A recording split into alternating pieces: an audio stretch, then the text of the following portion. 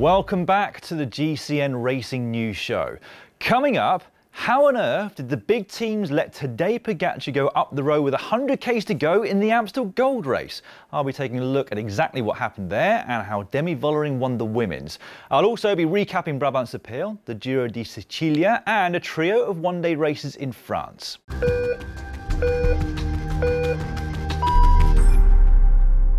This week in the world of racing, we learned that Lorena Wiebes is more than just a sprinter.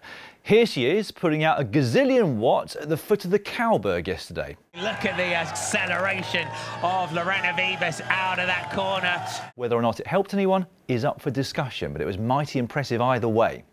We also learnt how Mads Pedersen prepared for Paris-Roubaix by motor pacing on the cobbles behind a quad bike.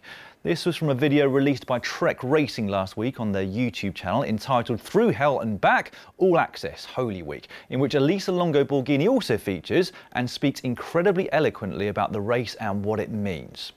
And finally, we learned that if Tadej Pogačar is on the start list, there's a very good chance he's going to win.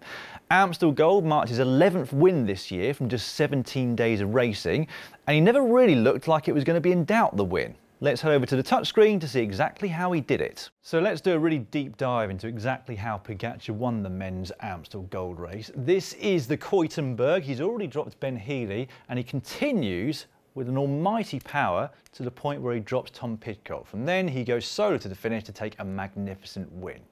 Back to you in the set. Is that seriously all you've got? What a knucklehead, man. No, I have got more. Play nicely. So this is really how the race was won. Here we can see that Tom Pidcock and Ben Healy know exactly what Pogačar is about to do. He's got a full glass of Amstel and he attacks. And very quickly, Tom Pidcock realises that if he tries to keep up with Pogačar at this point, by 9 p.m, he is going to be completely cross-eyed and he will never see Pogačar again. So he goes at his own pace, Pogačar finishes off his attack and takes the win. I should probably get a bit more serious with your analysis, shouldn't I? Right, so here we go then. The first pictures that we saw of the race, 90 kilometres to go, and we've got a very strong group out front. Pogačar is already there, and you're thinking, how on earth has he been let up the road with 90 kilometres to go in this sort of group? Who else have we got there? Well, there are two riders from Groupama FDJ, so they're pretty happy. Koffi is represented as well. Two riders at this point from Jayco Alula, so they're happy as well. We have Gianni Vermeersch representing the Alpecin de Koning. Another duo, this time from Ineos Grenadiers, including their leader for the race, Tom Pidcock.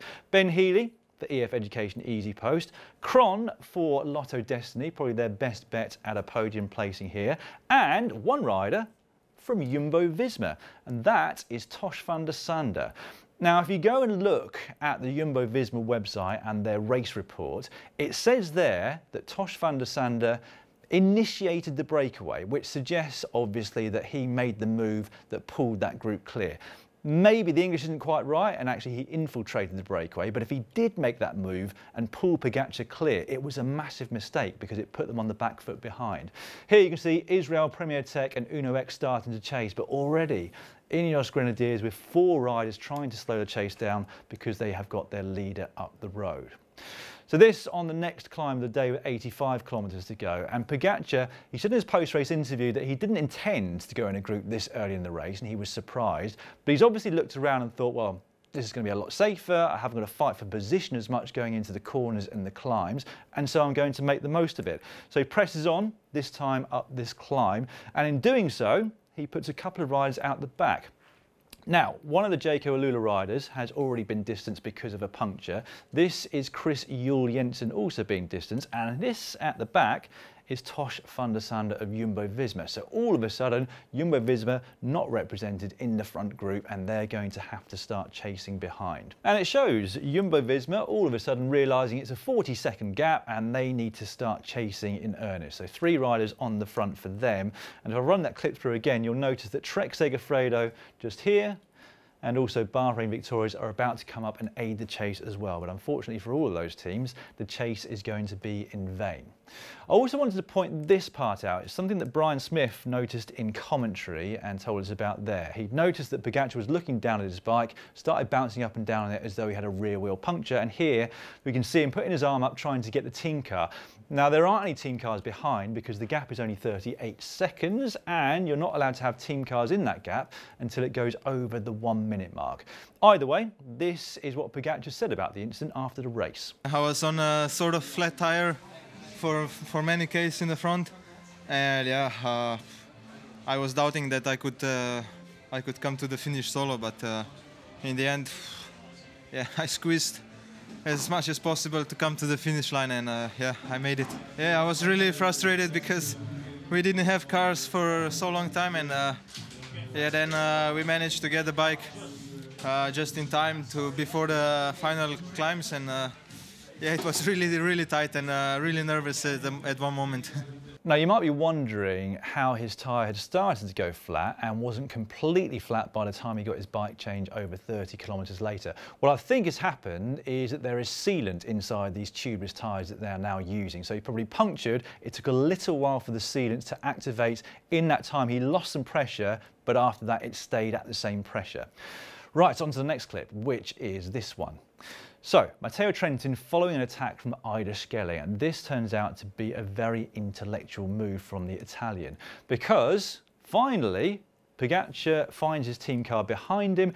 I'm not sure entirely how because the gap is still 22 seconds, so I still don't think that the UAE Team Emirates team car should have been allowed into this gap, especially on such a narrow road.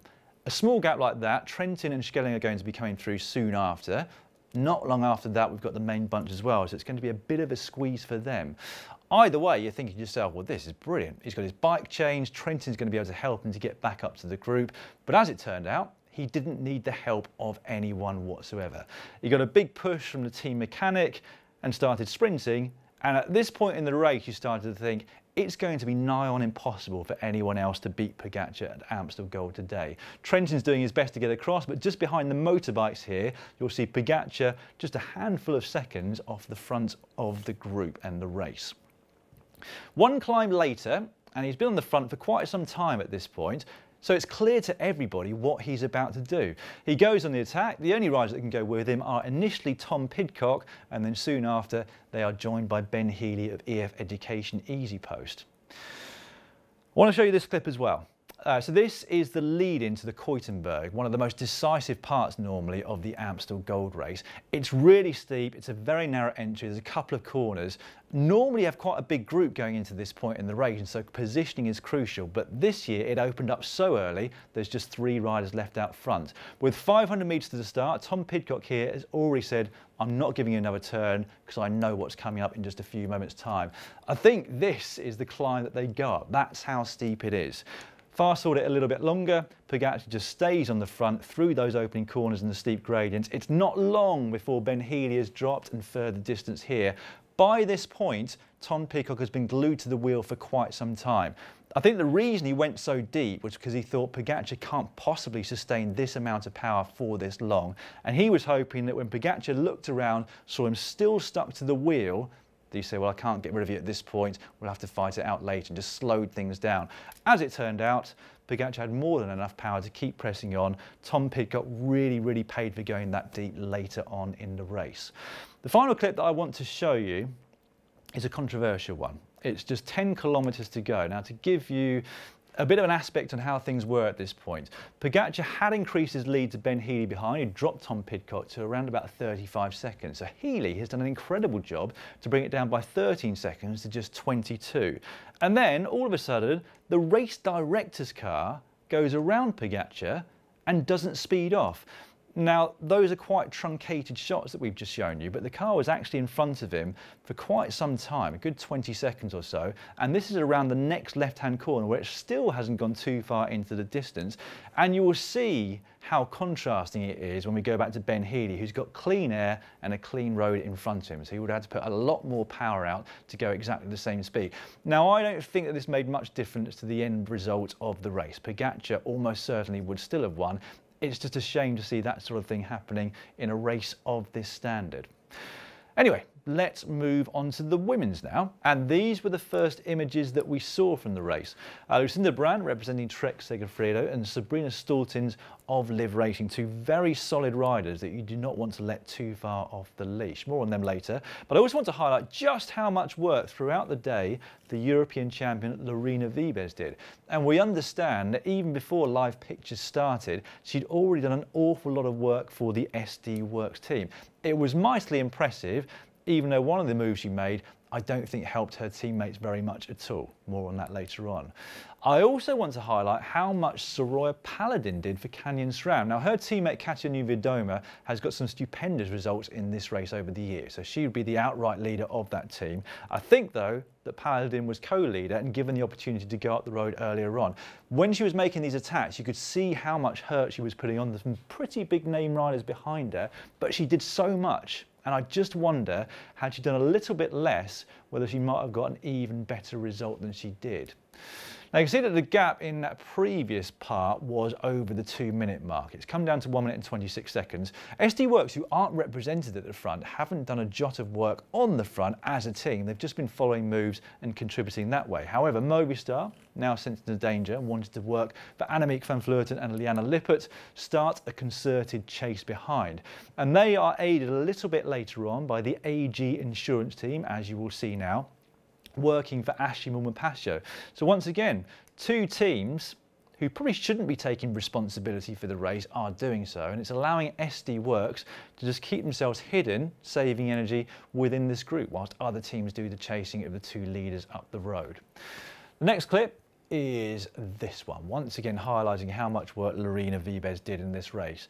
Still got 3 ascents of the Cowberg to go. She led them into that, she led them up the first part of that climb.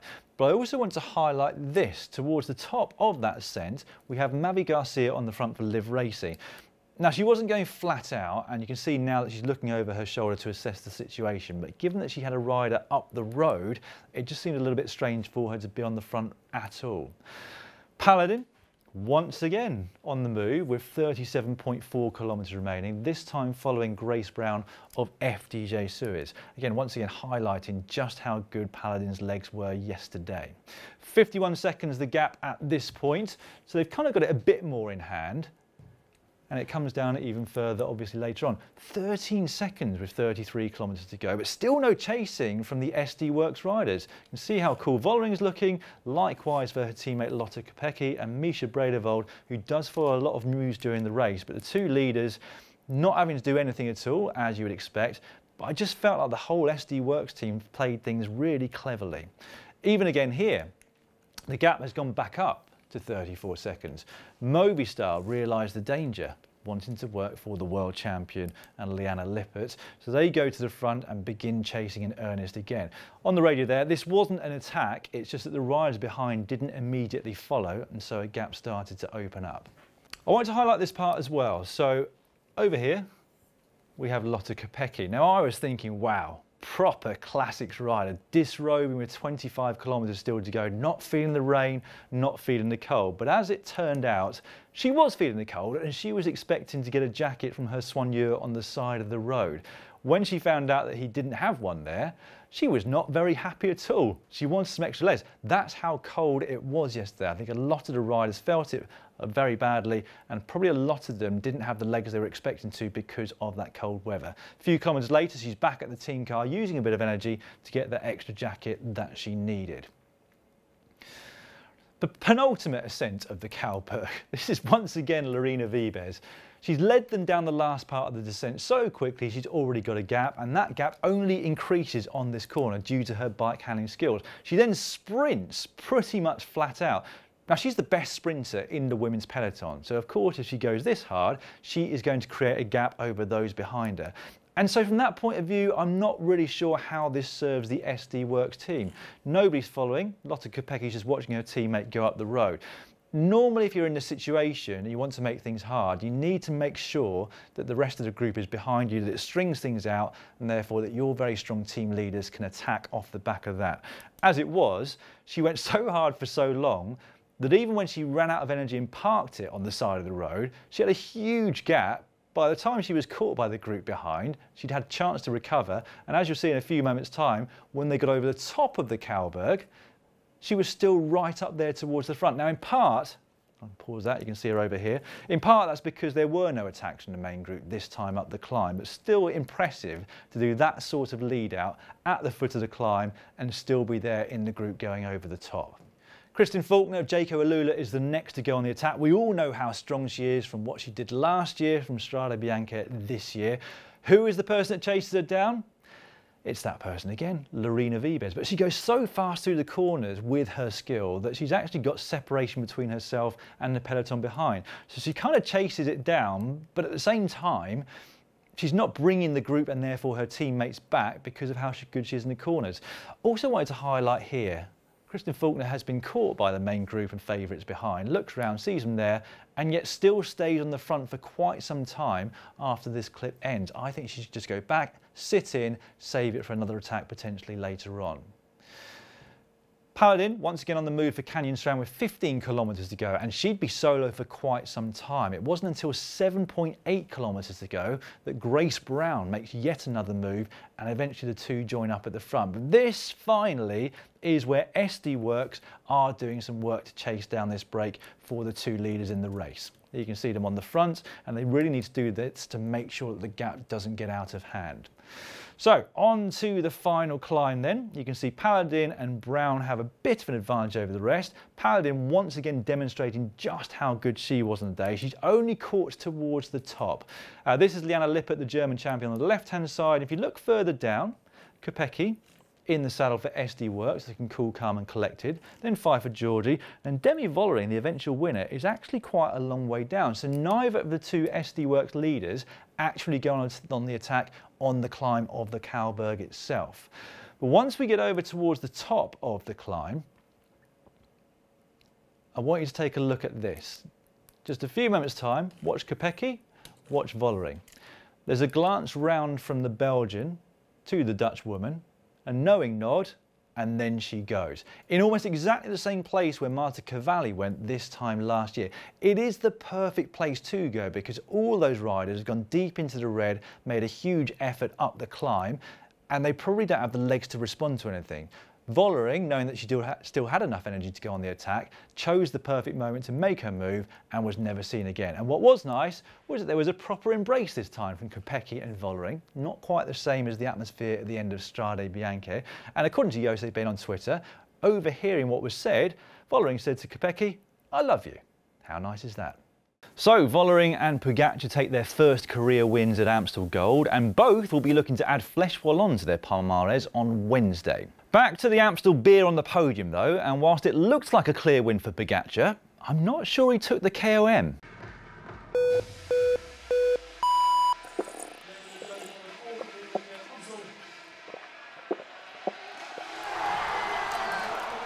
We will keep you updated on that KOM in the coming years.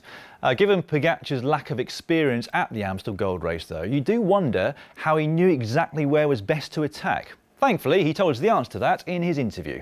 Matthew van der Poel told me that I should go on Keutenberg, and it is the most hard climb and it suits me the most. When did he tell you that? When did he tell you? 3 days ago. Yeah. He sent you a message, or did he ring you? Yeah, send me a message. Yeah. And you sent him a message back right now, or? Yeah, of course. I will thank him for advice. Must be nice having friends in high places in the bunch, although I do wonder what Van der Poel's Alpecin de Koning teammates think about him giving tips to his rivals. Not that they would have been able to do much about it anyway. Either way, Pogačar did not take Van der Poel's KOM on that climb. In fact, he was 18 seconds slower than the Dutchman was when he won the race back in 2019. On now to what we've got coming up for you on GCN Plus this week, and since it's Ardennes week, the main focus will be on Wednesday and Sunday. Taking place on the former, Flèche Wallonne, a race that generally all comes down to the final ascent of the Muur de Huy, with Anna van der Breggen and Alejandro Valverde taking the win at the end of it.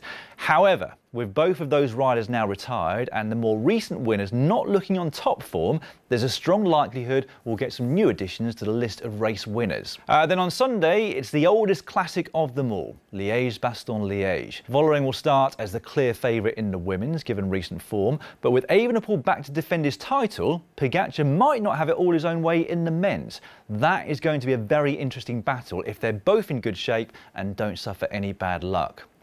Speaking of La Doyenne, you may have noticed that I am sporting this t-shirt dedicated to it, the Queen of the Classics. If you'd like to get your hands on one, simply head over to shop.globalcyclingnetwork.com, where you'll find our complete classics collection, as well as 2 brand new t-shirts for the Stelvio and Mortirolo climbs in Italy. Ahead of both of the Ardennes races this week, though, we have got the start of the Tour of the Alps. It's a 5-day race that some Giro d'Italia contenders are using as their final tune-up ahead of the Giro d'Italia in May. Ineos Grenadiers, in fact, send almost their entire Giro lineup there, including GC leaders Thomas, Gegenhardt, Alansman and Sivakov. They'll be up against the likes of Vlasov, Carthy, Buitrago, Haig, Kemna and Pozzovivo for the overall classification. Territory restrictions do apply to all of the races that I've just mentioned, so please check what is available where you are. Next week, meanwhile, we'll have the Tour de Romandie, and soon after that, it will be time for the first Grand Tour of the season, the Giro d'Italia. A race that all GCN Plus subscribers will be able to watch, as there are no territory restrictions whatsoever. So if you're not already subscribed, make sure you do so before then. We'd love to have your company for what is sure to be 3 glorious weeks of racing around Italy. Meanwhile, on the World of Cycling this Wednesday, I will be joined by Andy McGrath and Elena Bagstedt to talk about stars in the making, whilst our documentary this week is called Checkpoint Barcelona. It features Alec Briggs and Juan Antonio Flecha, and the two compete against each other to reach as many checkpoints in Barcelona as they can in 2 hours. They've just got a map, a bike and a Polaroid camera. Here's a trailer for you. I'm Alec Briggs, crit rider and creator of Team Tekken. I'm heading to the Catalonian capital, Barcelona, for a street race like no other. And my opponent... Me, Juan Antonio Flecha. I'm a former pro rider with 1 Tour de France stage victory and 8 Paris-Roubaix top 10s. This is the ultimate checkpoint challenge. 2 hours to hit designated landmarks. Collecting the most points possible in a scramble around the city. A test of strategy. I'm gonna definitely go for the ones on the outside first. Maybe I can just link something together and wing it and pull it off. Oh, I don't know, man. Speed. It's like being back at Red Hook Crit Barcelona. And urban savviness. Oh, yeah, kitty. That documentary will be available for all GCN Plus subscribers to watch from tomorrow. On to the other races from last week now, and I'll start with Wednesday's Brabantse Pijl. In the women's, some questionable tactics from SD Worx put Silvia Persico in with a chance of winning, and she didn't need a second invitation. She comfortably beat Vollering in the sprint to the line, with Lippertz in third. In the men's, Remy Cavagna made the move that would ultimately pull a strong group clear. The strongest within it turned out to be Ben Healy and Dorian Godon, who would sprint between them for the win. Despite sitting on for the final 2 kilometres, Healy could do nothing when Godon kicked for the line, the Frenchman taking the biggest win of his career so far there. In France, we had 3 back-to-back one-day races, the first of which was the Grand Prix Besançon-Doubs. 19-year-old Lenny Martinez did his utmost to shake Victor Lafay off his wheel on the climb to the finish, but the confident rider showed no signs of cracking and easily won the sprint at the top of that final climb. 1 day later, in some pretty awful weather conditions, it was the Tour de Jura. Lafay again in the mix on the summit finish, but didn't quite have the strength to go with the best. The best on the day was Kevin Vauquelin, who many are touting as the future of French cycling. The 21-year-old made his move with a couple of kilometres still remaining, leaving some really big names in his wake. Thibaut Pinot finished second on the day, Guillaume Martin third. And that's the third win of the season for Vauquelin. A real talent, and it's a shame actually that it doesn't look like he's set to do Liège-Bastogne-Liège on Sunday, if only to get experience. And finally, we had the Tour de Doubs yesterday. A small group contested the victory, with Pinot once again having to settle for second, this time behind Jesus Herrada, who took his second win of the season and the 10th for Cofidis. Down in Italy, we had the 4-day Giro di Sicilia. Stage 1 marked the first pro win for young Finn Fisher-Black. The New Zealander had sit out almost all of 2022 through injury, but given his performance that day and over the whole race, I think it's safe to say we're going to see a lot more of him in the near future. The only sprint stage came 24 hours later, Nicolo Bonifacio taking his first win in 10 months there ahead of Albanese, whilst Joel Suter gave Tudor Pro Cycling another big win on stage 3. He did incredibly well to hold off the chase behind, finishing 4 seconds ahead of the disappointed sprinters there. The GC though all came down to the final day. Rafał Majka and Finn Fisher-Black did their best to limit the advantage of a strong front group on the final climb, but Alexei Lutsenko had brilliant legs on the day, going clear of his breakaway companions and soloing to the finish line. And in maintaining enough of an advantage to also take the GC, it gave Astana their second and third victories of the season so far. Louis Meintjes launched himself up 13 places on GC that day to take second on the podium, whilst bonus seconds in taking third for Albanese also launched him up to third place on the GC. In other news, ASO revealed the wildcard teams for the Tour de France Femmes avec Zwift last week. Co-op High-Tech, AG Insurance and 3 French squads got themselves wildcards for the race, they being Saint-Michel, Cofidis and Arkea. They'll all be lining up in Clermont-Ferrand for the start of the race on the 23rd of July. Lizzie Deignan, former winner of Liège-Bastogne-Liège, is rumoured to be making her competitive return for Trek Segafredo this week. It's still unconfirmed, but rumours were flying about last week that she might start racing at Flèche Wallonne on Wednesday, which is ahead of her scheduled return, which was supposed to be at La Vuelta Féminas at the start of May. Christophe Laporte has signed a new 3-year contract with Jumbo-Visma despite lucrative offers from elsewhere, and there's also been a 3-year extension for Søren Vanderskjold at Uno X. And finally, Sanne Cant returned home from hospital last week, where she will continue her recovery from the facial wounds that she sustained at Paris-Roubaix Femmes avec Zwift. Right, that is all for this week. Enjoy the racing. I'll see you again on the World of Cycling this Wednesday.